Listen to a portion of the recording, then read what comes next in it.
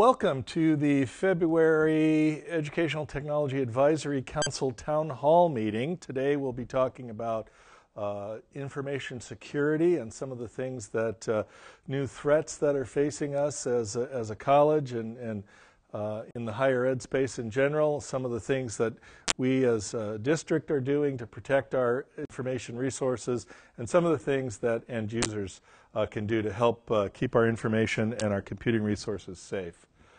One quick note, this is an ETAC, Information Technology Advisory Council Town Hall meeting, and just a little bit of explanation about the title and the format. Our district technology planning group, ETAC, met this fall to determine what our 2014 and 15 agenda would look like. And one of the things that they suggested we concentrate on is more and better stakeholder communication to folks throughout the district. So one of the ways that we're trying to do this is by hosting a series of town hall meetings, this being our second in the series, as well as hosting other kinds of roundtable discussions and other presentations to keep all of you folks up to date on the kinds of things that we're planning and considering planning for technology here at both of our colleges and central services, and to get feedback from you all as to how we can better prioritize decision making and planning efforts at the district level. We started this series in the fall, in December, with a session on the telephone system upgrade that's underway. This month, the February session is regarding information security. We've got 3 more sessions scheduled for this academic year. In March, we'll be doing an update on the online education initiative. In April, we'll be doing an update on the conversion to Office 365, which is a cloud-based system for office applications and for storing files and collaborating on files with colleagues. I think it'll bring some great functionality to the district.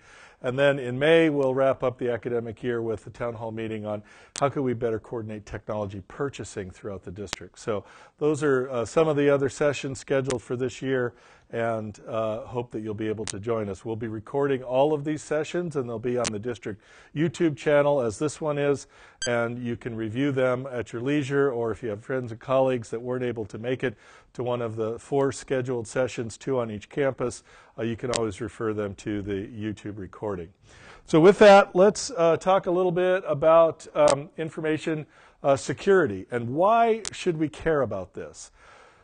There's a lot of reasons, and I'll try to go through some of the most important ones. But really, one of the things that I hope that you'll take away from this session is that information security is really everyone's responsibility. It's not just something that IT can do for us. It's not just something that departments and the administration can do for us. It's things that we all have to participate in and all have to have some level of ownership for it. But why should we care about it? Well, first and foremost, we really do need to protect the information of our students, faculty, and staff. The data that that are contained in our information systems throughout the district is personal and private and usually confidential.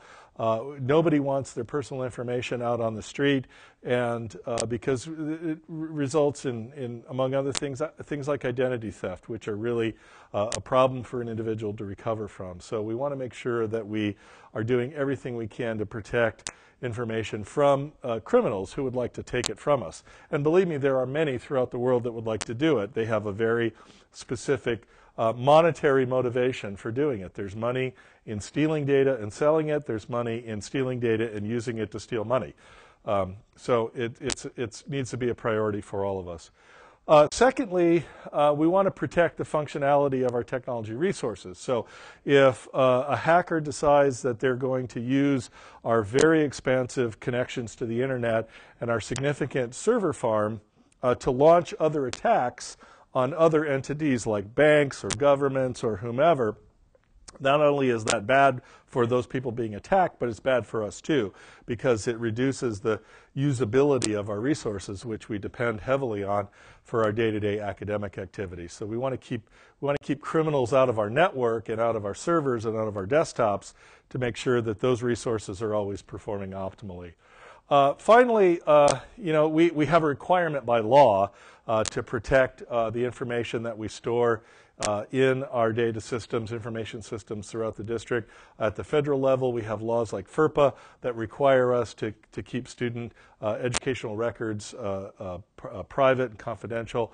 State law requires us to do that as well, and state law even requires us to monitor our systems to make sure that they haven't been breached, and if they have been breached, then we have to report that to the affected parties. But probably the thing that hits home the most with people is that breaches, if we were to have a breach of our information security posture in the district, they're very, very expensive. They cost a lot of money, and I'll talk a little bit further about that in a minute. So what are some of the latest threats that we're seeing? Well, we're still seeing a lot of malware and viruses and things coming into our environment via email. Mostly is a big target, but there's also things that are known as drive-by infections, where you might go to a website that's been compromised by a criminal. It may be a perfectly legitimate website, and the owner of that website doesn't know that it's been compromised, and simply by viewing that website, you may have brought in malware or a virus off of that website onto your computer, which then can spread throughout our network if it's not kept in check. The other kinds of things we're seeing coming in from the malware world are things like keyloggers. So these are little programs that sit on your computer and watch for you to enter things like username and passwords and other kinds of critical information. And they capture that information and they report it back to whoever installed it and sent it out there. So, and again, they're trying to get your credentials so they can use that to legitimately log into one of our systems and compromise it in some other fashion. One of the big things that we're seeing a lot are called phishing scams. And these are emails that come in, and they may look like something from ETS. You have a problem with your account. Your storage capacity in your email folder is at maximum, and you need to go here and do something in order for us to give you more storage. It might be something that looks like it's coming from your bank or coming from the IRS or any number of legitimate agencies that are being spoofed, as they say, to trick you into giving up your username and password. And so if you ever get an email that wants you to go someplace and enter a username and password, that's a pretty good sign that you've hit a phishing scam. One of the other things that we're seeing, particularly in higher education, and the Department of Homeland Security issued a warning on this to higher ed a couple months ago, is that criminals are acquiring people's credentials, username and password, through phishing, and then using that to go in and covertly modify data that may be related to, say, direct deposit in the payroll system. And so trying to divert your paycheck to a criminal's bank account. And that's been happening all over the country. We certainly saw some of that happening here at Foothill-De Anza. We have also made some significant security upgrades to the banking sections of our HR system to make that virtually impossible to modify unless you are the actual employee that knows all the information about your current direct deposit and other information that would only be known to you. Social engineering is another thing, and we're seeing it all over the country. We're certainly seeing it here at Foothill-De Anza. That is where somebody, usually by telephone, pretends to be somebody they're not, like somebody from ETS. Or I've even heard people talk about people pretending to be from Microsoft. So they'll call you up and they'll say, "Hi, this is Joe from Microsoft," or "This is Joe from ETS. We've noticed there's a significant problem with your computer, and we need you to go to this website and put in your username and password so we can remotely control your computer and fix it for you. Or we need you to go to this website and download this application onto your computer so we can remotely control it and fix it." So you have to be aware of, make sure you know who you're talking to, because we're seeing this more and more where people are or actually using the phone to pretend to be somebody they're not in order to steal your credentials or get you to download something to your computer. One of the things that you really should keep in mind that a lot of the old ways of hacking have kind of gone by the wayside because they were actually too much work for the hackers. And what hackers are really after now, more than anything, is they want your username and password. They want you to give up your credentials because if they can get your username and password and they can use that to legitimately log into some server or some system, they can find their way through the maze of systems connected to that, to things that might really matter. So you might say, well, you know, I don't really care if somebody logs into my email account. There's nothing sensitive in there. Well, there may be something sensitive in there, but and there probably is. But more importantly, they can use that to find their way to other servers on the network and penetrate other areas where high-value information assets may exist. So keep that in mind. If whenever you feel like somebody's trying to get you to give up your username and password, it's probably a bad sign, and you wanna watch out for that. What is the cost of a breach? You know, I talked a little bit more about them being significant. So let's talk a little bit about what constitutes a breach cost. So there's an organization here in the U.S. called the Ponemon Institute.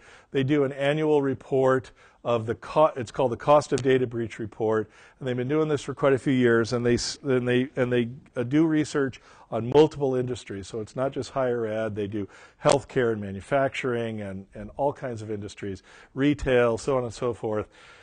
And they produce a report that details the cost per record to remediate a breach, and it's adjusted per industry. So it's pretty accurate. And so they publish this on a yearly basis. So it gives us a pretty good idea of what kind of money we might have to put out to actually remediate an information security breach should we have one. So what are those costs? Well, there's quite a few costs related to that. Certainly, most states, California most importantly, has a notification law that says if you have a breach, one of the things you have to do is figure out who was impacted by this. So whose data did you have, your students, your employees, your vendors, whomever, whose data was compromised, and then you have to notify them. You usually have to do that in writing. A lot of times people do that both in writing and email, but you have to notify them. And there's a cost to that, especially if you're talking about having to contact millions of people. Generally speaking, if people have their Social Security number and other personal information compromised in a breach, the organization who had responsibility for that often offers credit monitoring services for a year or 2 years, and that costs a lot of money.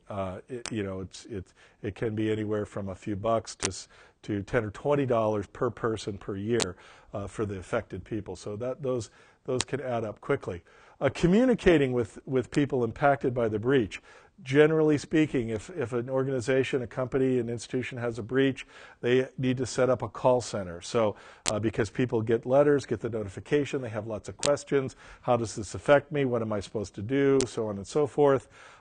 They're panicked, they're worried, they want answers, and they need a place to go to ask questions. So usually it entails employing a call center that can respond to those questions via phone, via email, and then maybe channel some of those to other officials in the organization for a more specific response. In addition to that, oftentimes there may be liability involved with a breach that an organization might say, you might find themselves party to a class action lawsuit. So let's say in the case of a breach at Foothill-De, Anza, the students could get together and say, well, you guys did a lousy job of protecting all of our data, and we're going to file a class action lawsuit against you because, you gave us credit monitoring services and all this stuff, but we've been damaged otherwise, and we need to recoup something for that. And that can be very costly. I'll talk a little bit more about that in a minute. System upgrades, usually when a breach happens, an organization makes a significant investment in upgrading the security of their systems. They probably almost always go overboard and do more security than they really need to do, and it's more costly than if they had just been doing good security all along. So that can be a substantial cost as part of a breach. And I think loss of business is one that some people don't think a lot about. So if you're a retailer like Target or Home Depot or whomever, and you have to report a breach of your customer's credit card information, your customers might think, you know, I don't know if I'm going to shop there any longer. I don't know if I'm going to be a Target customer. And if you've seen the news in the last few weeks, you know, Target is laying off a significant number of employees. They're shutting down some of their Canadian operations.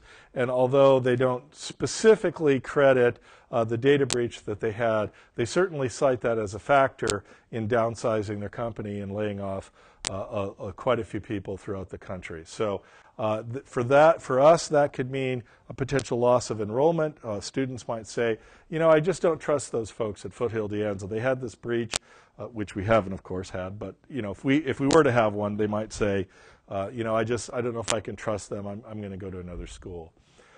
So what could the potential cost of a breach at Foothill-De Anza be if we were to have one? Well, if you look at the real asset that we have that criminals might want to steal are the Social Security records, Social Security number records that we have in our student information system in Banner. And the last count that I got from our institutional research staff was that we had almost 1.3 million Social Security numbers in our ERP system. That's probably gone up by quite a few thousand since I checked last. So clearly 1.3 million is a pretty solid number. If you look at the Ponemon Institute report, the cost of data breach report, the average cost per record for a data breach to recover from that is about $145 per record. So just doing the math there, the potential cost of a widespread data breach at Foothill-De Anza could be over $188 million. That is a whole lot of money, considering that our annual budget for the entire district is about $170 million. So our potential liability could be more than an entire year's operating funds. So nothing trivial, and definitely something to protect against. What are some of the recent breaches in higher ed that you may have heard of that are or ones that are impacting higher ed? One of the things that you may have heard of is that in the Maricopa district, a large community college district in Arizona, about 10 colleges, about 110,000 students. They had a very significant data breach, I think in 2013. They tracked that down to careless internal practices, so that they had identified some of their security vulnerabilities and made recommendations to management about how to fix that, and nobody paid attention, and it just went undone. And in other areas, they were using just really sloppy information security techniques, all things that could have been avoided. When I did the research for this town hall meeting, I looked to see what the total cost of that breach has been so far. It was, at least at the time I checked, it was about $26 million and counting. A lot of money that is not going to support students. They also have a federal lawsuit pending. It's a class action suit against the district.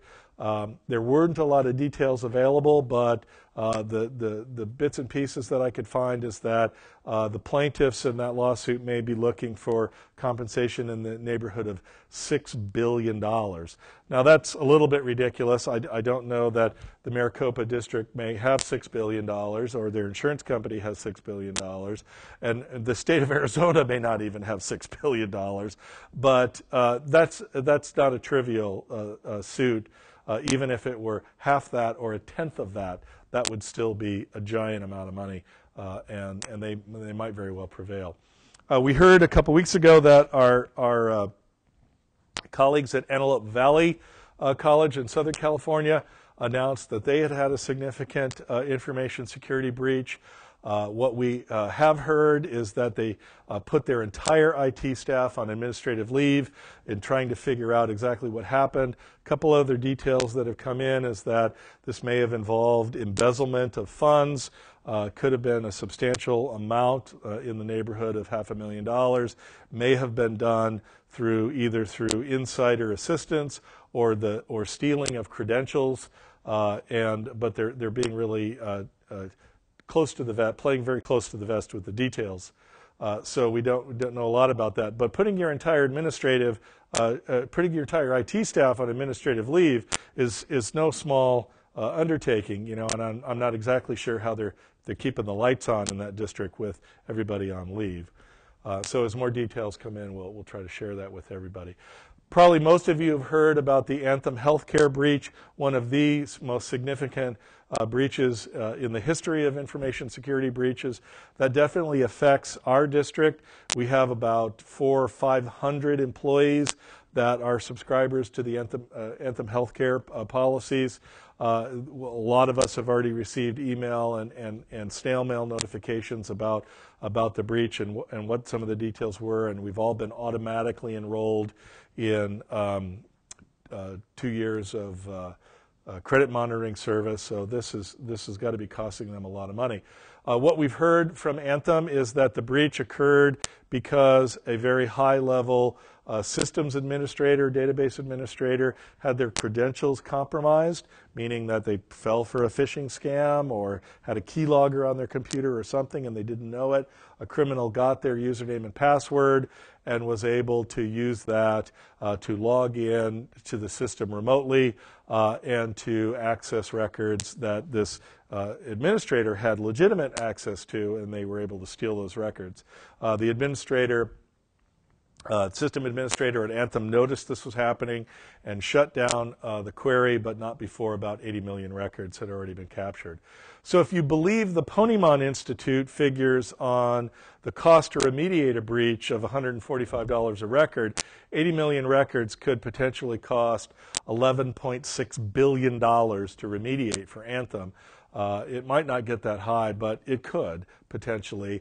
And that money's got to come from somewhere. And so as a subscriber, I would imagine that we may be faced with increased rates from Anthem or increased co-payments or reduced benefits or things of that sort. Now don't go running out of the room saying Joe Moreau said our healthcare costs are going up, because I'm not saying that, but I'm saying it's potential. I mean, the money's got to come from somewhere, and they're going to have to pay that bill, and it could very well come out. Some portion of it could come out of our pockets. So definitely, it's expensive to have a breach. So what is ETS? What are we doing from an information security standpoint to help keep our information assets safe? Well, we've been doing quite a few things over the last couple of years to make sure that we're as safe as we can be. One of the big things that we've done is the network refresh. This project is almost complete. I think we have 1 building left on the Anza campus and 3 buildings left on the Foothill campus, and our entire network infrastructure will be modern, refreshed, standards-based, in really good shape. So it should perform well, but it should also be substantially more secure.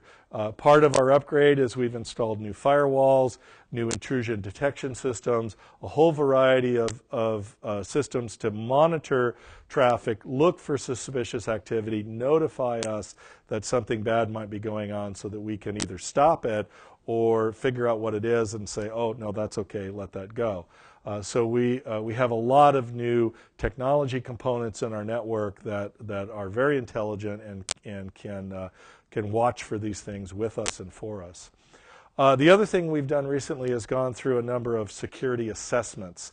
So we've brought in some very high-level security professionals who are certified by international standards body in security assessment. We've looked at an overall security program. So how are we handling things from server configuration policies to password policies to incident response plans, all and everything in between. We've gotten a very good assessment and a series of recommendations from that report, and we're already implementing quite a few of those.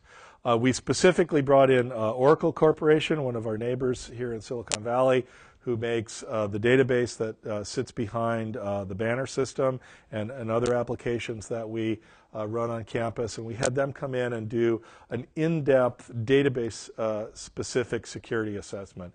And that's given us a lot of really good ideas about how we can tighten up security around the database and make it less vulnerable to criminals. We are getting ready to do what's called a penetration test.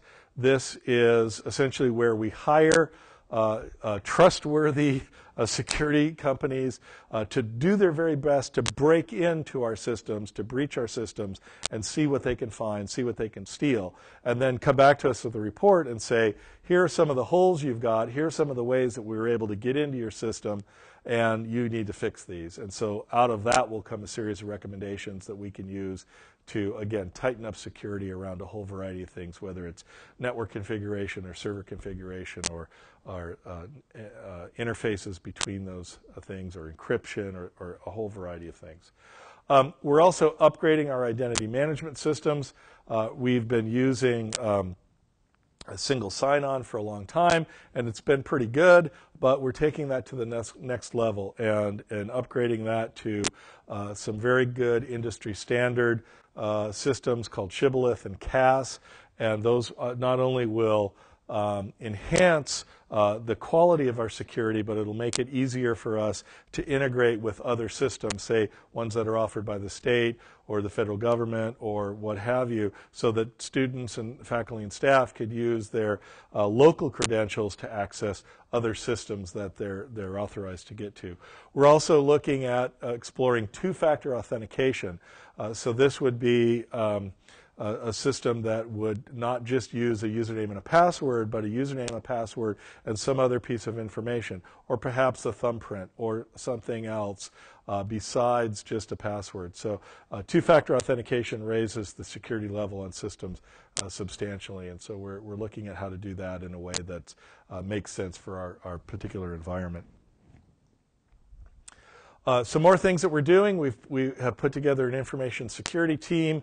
This is a group of people that have, in some way, shape, or form, some direct responsibility for information security on the campus. So, as you would imagine, it's some folks from ETS, from the business office at both campuses, from all over the district, people that can advise us on the kinds of things that we should be doing, or particularly how we should do them in order to help our information security program stay top-notch, but also not get in the way of the kinds of things that we need to do academically or administratively to be successful.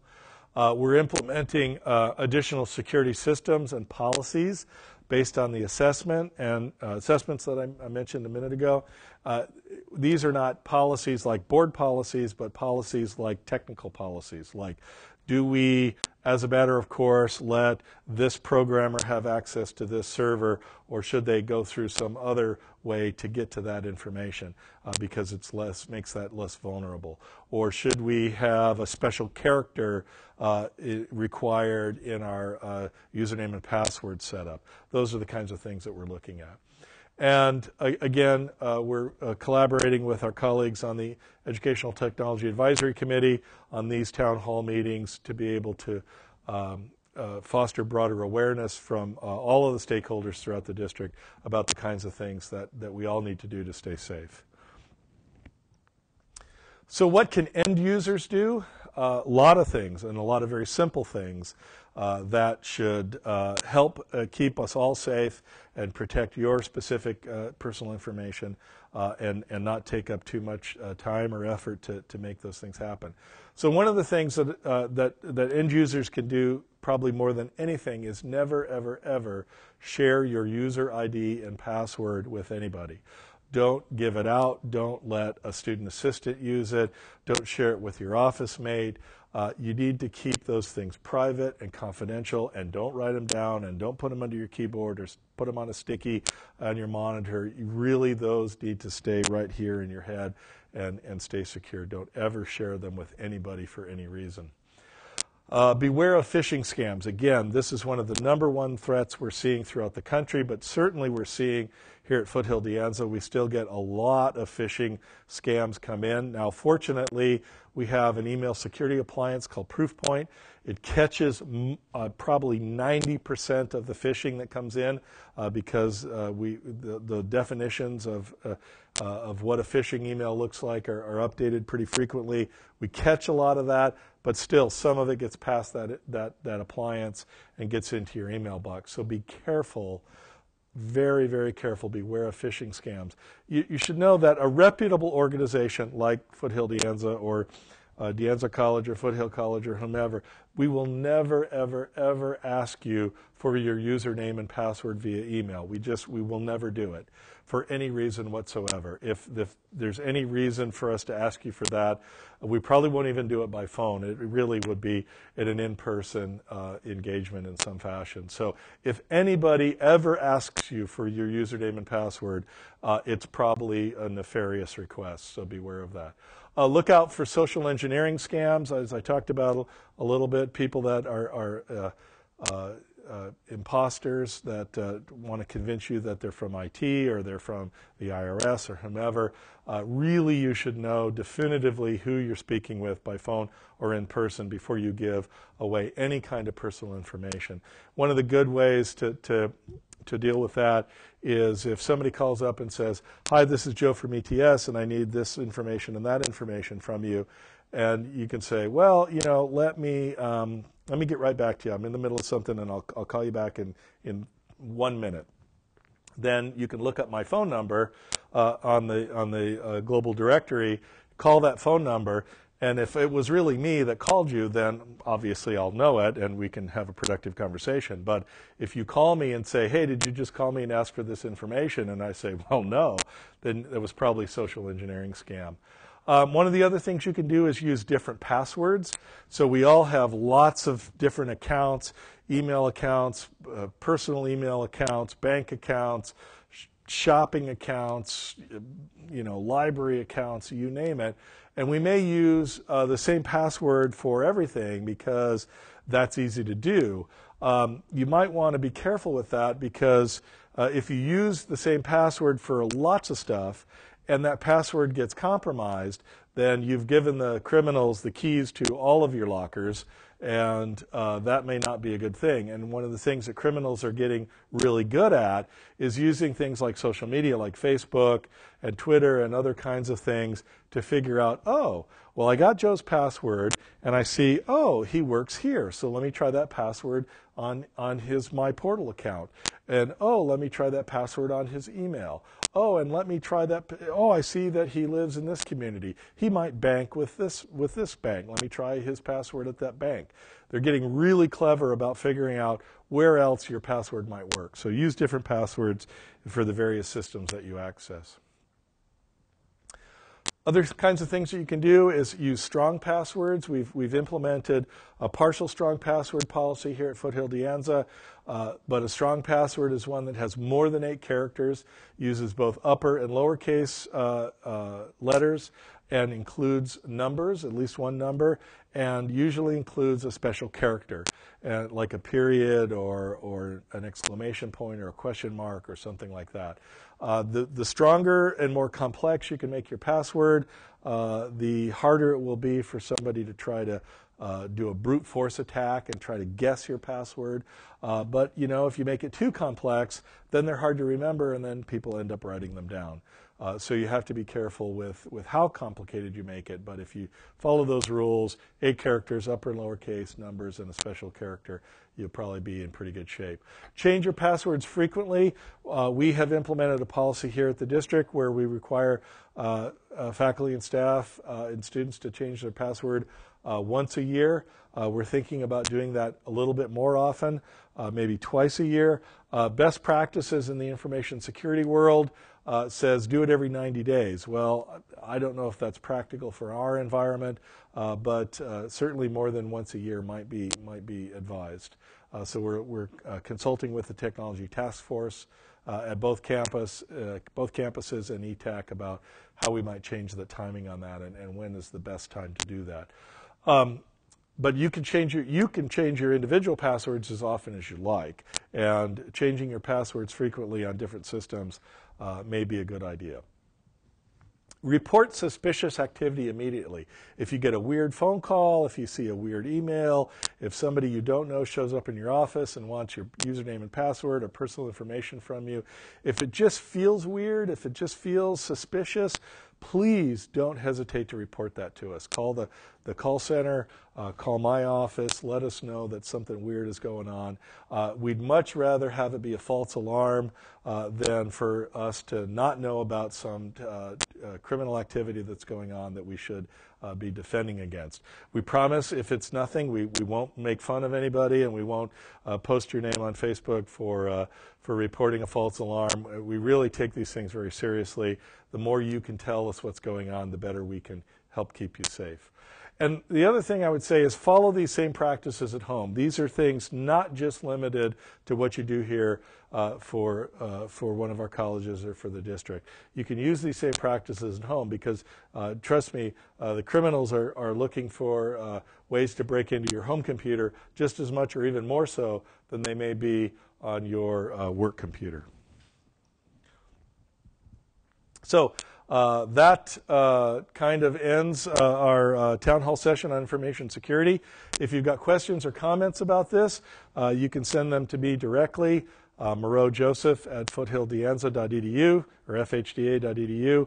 I'll be happy to get back to you, or contact any of the members of your tech task force or the Educational Technology Advisory Committee.